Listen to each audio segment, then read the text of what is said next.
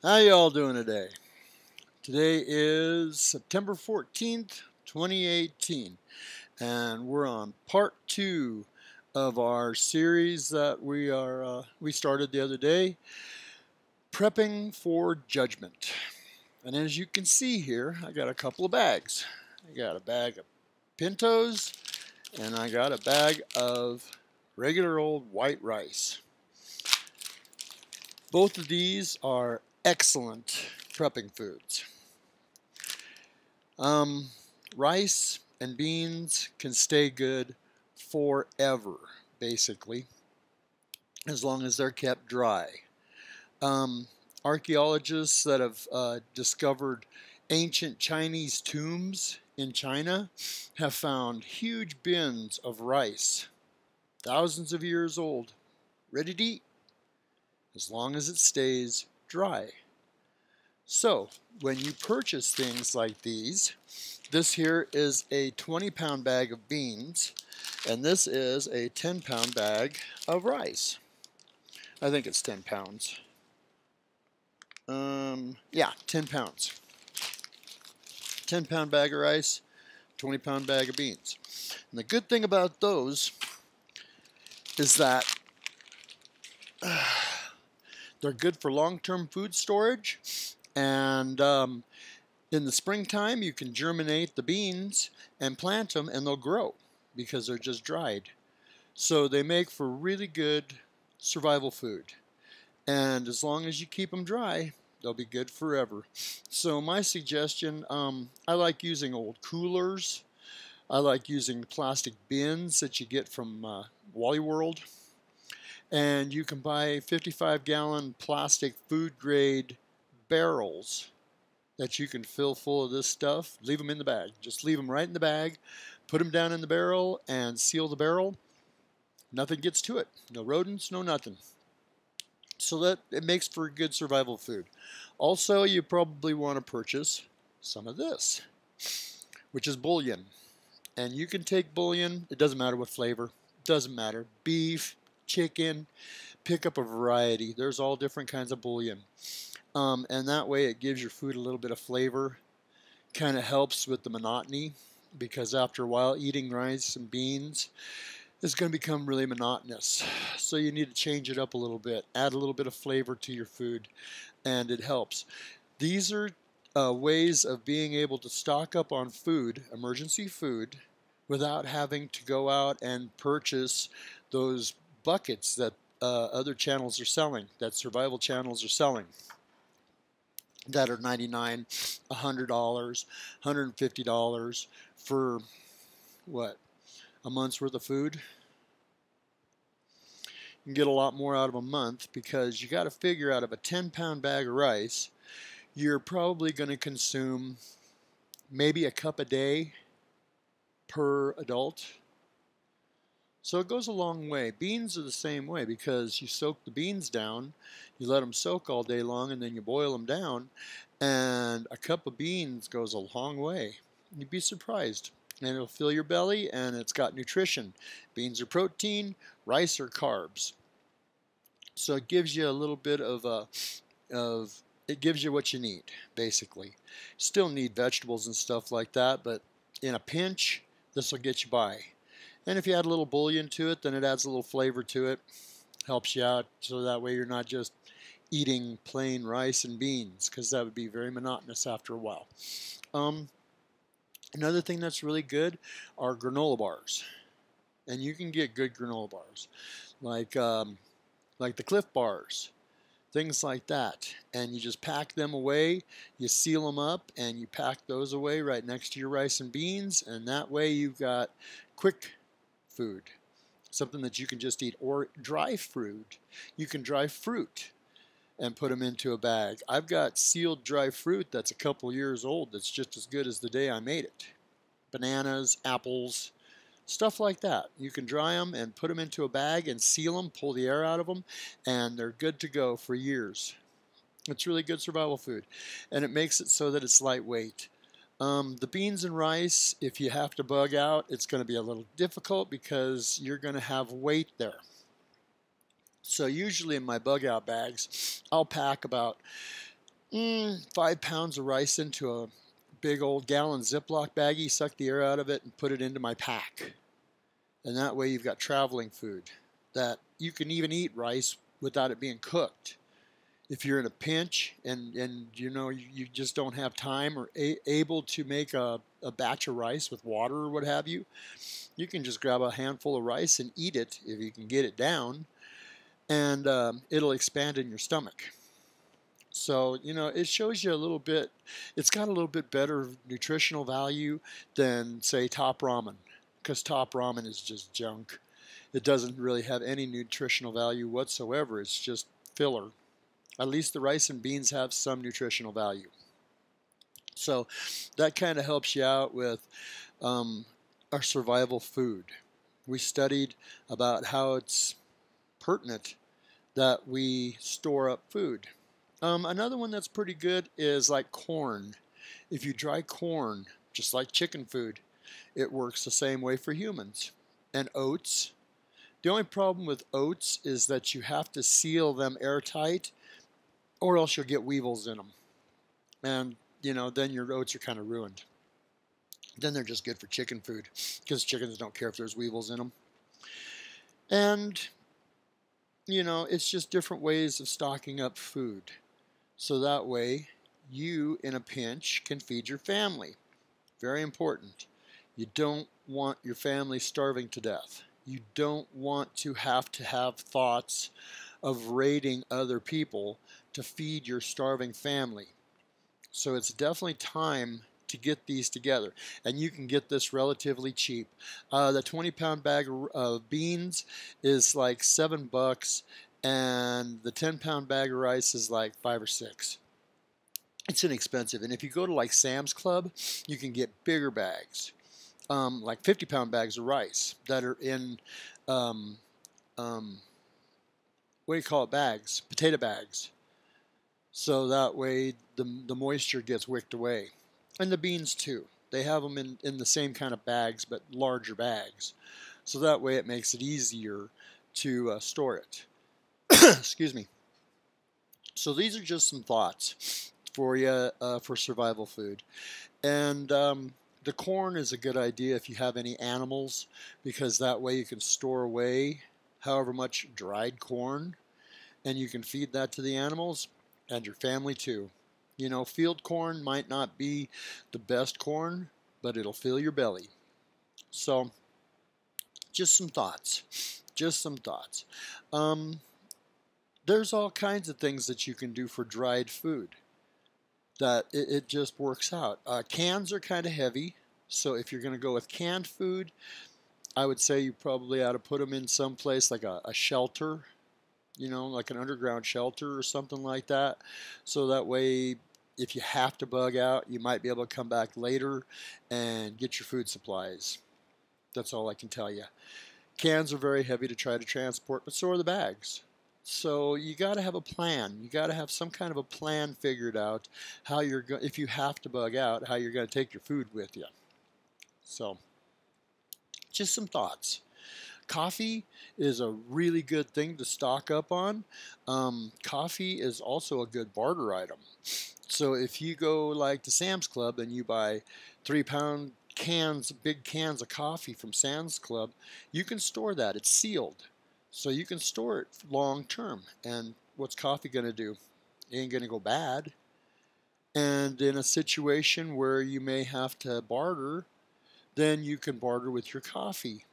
Open a can of coffee, give somebody a pound of coffee, they trade you for whatever you're looking for, and everybody's happy. And it's not an item like firearms or bullets or knives or anything like that that you might end up having come back at you at some point.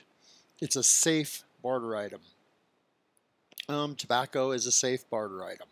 And these are things that people are going to want. They're going to want tobacco. They're going to want coffee. If there's any way that you could stock up on cocoa. Cocoa is a comfort food. You know, it might not have much in the way of nutrition and a lot of sugar in it, but if you're in a situation where you're surviving, you need something to bring your spirits back up. So if you're able to barter for I don't know, half a pound of cocoa, then at least you can make a cup of hot cocoa, and it's a comfort thing. Tea. Tea is a comfort thing. In bad situations, little things like that have a tendency to really help your morale.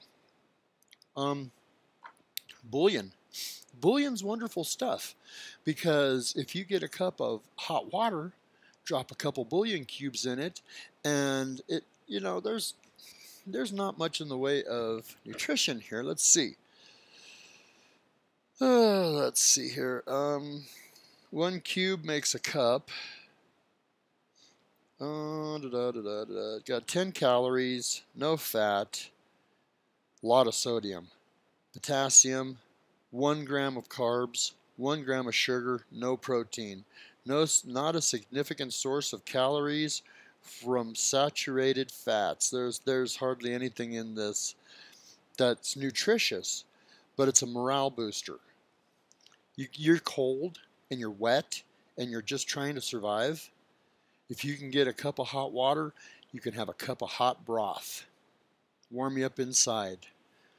So they're just things that you need to be thinking about, whether or not I should get this item, whether or not I should get that item, what benefit is this item going to have, how much weight is it going to add. You have to think about all of these things when you're putting together survival food.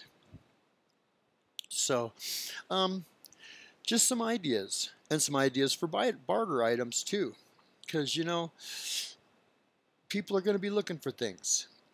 Initially, they're just going to try to survive. Initially, you're going to see people seeking food, water. They're just going to be trying to survive. First aid items. First aid items are great things to barter with. Everybody needs a bandage once in a while. So those are good things to barter with, and they're things that people are going to be looking for. So if you happen to run into a situation where someone is trying to barter, then you have some barter items to be able to work with. Not only that, but you can use them for your own consumption too. I mean, how many people drink coffee? I drink coffee every day. I got a cup sitting right here with me right now. Just stuff like that to think about. Tell me what you think. Give me your opinions on what kind of survival food you think is the best. Because, we're prepping for Judgment, and it's probably going to be a while before the Lord comes. So we have to think about these things. Just like Joseph helped Egypt to prepare for the famine, there's a famine coming for us too. So it's time to get it together. Time to prepare, time to get ready, and time to think about, serious thought, think about your family and yourself, how you're going to survive. You can't just go to the grocery store if there's nothing on the shelves. So what's the next best thing? While we have time, fill a couple coolers full of dried rice and dried beans. Coolers seal. Don't have no problem with that. So it's a good thing to use. Old Coleman coolers. Or the totes. The big plastic totes that you buy at Wally World for $5. They'll hold a lot of rice. Leave it in the bag. Don't empty it out of the bag. Leave it in the bag. If you've got any silica gel, like this stuff here, like this, which is just a silica packet, this works really good to keep the moisture down in your storage tubs. Throw a few of these in and you won't have a problem with moisture or condensation inside your tubs. I know I live out in the desert. It's dry. I don't have to worry about those things. But if you live in an environment where there's humidity, you're going to have to worry about those things, especially storing in plastic, because plastic will form condensation. So you need to work out some way to absorb the moisture, and silica works great. So you just might think about a few things, when you're sealing things. Also, if you're going to use, say, a plastic food grade 55-gallon drum, when you seal that, there's a possibility that a fly might get in there. So before you seal it, take a no-pest strip and tape it on the lid, on the top of the lid, inside the top lid. tape a no pest strip in there, so when you seal it, there's a no pest strip sealed inside, but it's not touching the food or anything. It's glued, taped to the top of the lid. And that way, if there's any bugs or anything that get in there before you seal it, it'll kill them. So they won't produce. They won't ruin your food with bug eggs. You know, there are just a lot of things that you need to think about with this. You need a plan. Okay?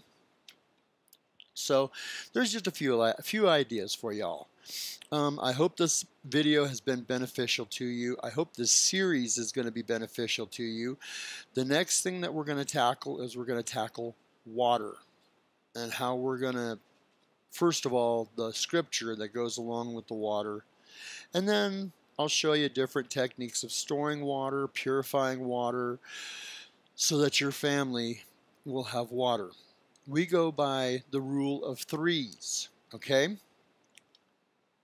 3 minutes without oxygen,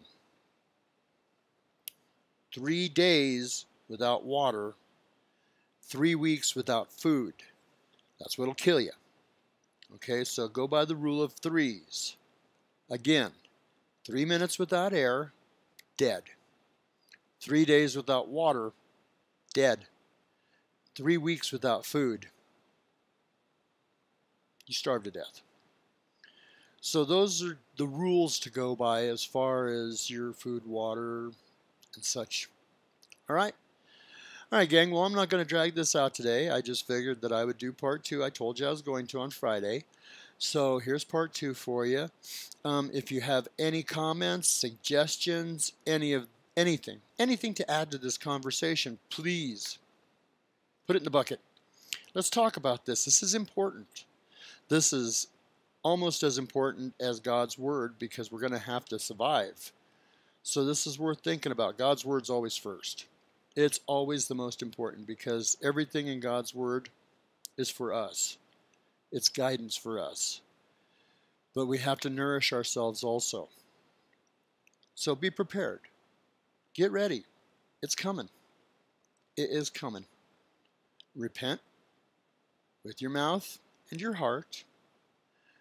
Declare Jesus Christ to be your Savior. That's the first step. Because without Jesus, it's just chaos.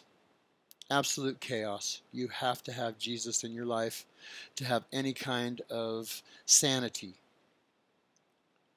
Then, form a relationship with Jesus. Pray to Him. The only way to the Father is through the Son. So pray to Jesus Christ in Jesus' name. And then prepare. Get ready.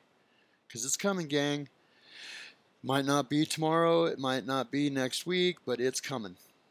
So it's better to be safe than sorry. Like I said, you don't want to be looking in through somebody else's windows while they're eating dinner and you're starving to death. Or contemplating killing someone so that you can steal their food. Horrible. Absolutely horrible. Isn't it easier just to make sure that your family's taken care of? I think so. All right, gang, that's all I've got for today. Sunday we'll continue our journey through 1 Kings, and then I guess next Tuesday I'll go ahead and make another video for our water. All right? All right, gang, that's all I got. Y'all have a great rest of your weekend's coming up. Today's Friday, isn't it? Wow, I'm not used to making videos on Fridays. Enjoy your weekend. Love your family. Keep them close. Teach them. Guide them. Get them into the Word and guide them. Okay? It's up to you. There's nobody else going to do it for you. It's up to you. All right, my brothers and sisters, y'all have a good weekend. We'll see you on Sunday. Bye.